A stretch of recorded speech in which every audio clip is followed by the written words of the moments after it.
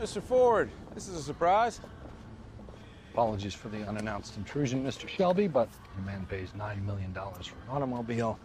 He ought to at least be able to see it. Well, that sounds reasonable enough. Shelby, can I have a word? Sure. In private? Yeah, that would be preferable.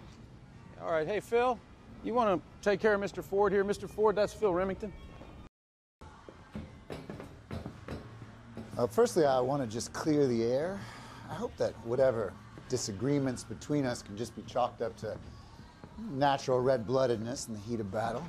Oh, well, I appreciate that, Leo. Truly, I do. It falls on me, Shelby, to inform you that I have been appointed overall executive director of the racing program. Now, I do hope that this won't be a problem between us. Well, I assure you, Leo, it will not.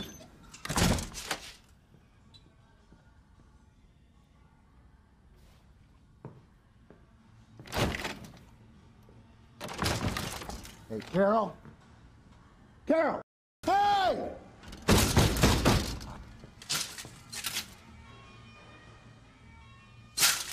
Open the door! Hey, open the door!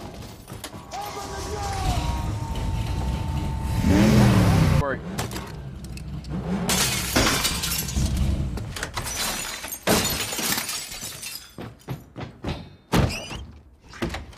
Open the door. Sorry, sir. If you just give me a moment. Open the door! You ready? The name on the middle of that steering wheel should tell you that I was born ready, Shelby. Hit it. Attaboy. It's got a little kick, doesn't it? Open the door! There we go. Good God, Mr. Levy. You okay, sir?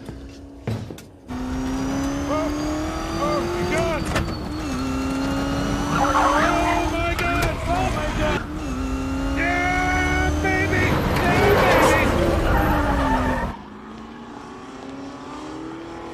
baby! It's about right now the uninitiated have a tendency to soil themselves.